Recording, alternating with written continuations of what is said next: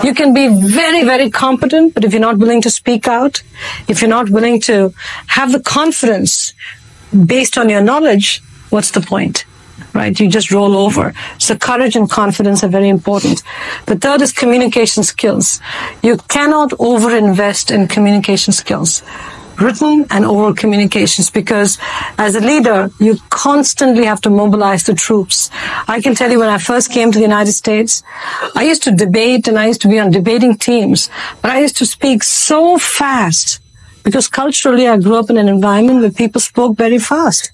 Fortunately, Yale had a requirement that unless you passed the communications course, you couldn't graduate from the first year to the second year in business school. I flunked the first time I took the communications course.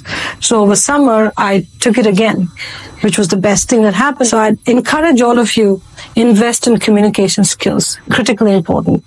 The fourth skill I'd say is consistency.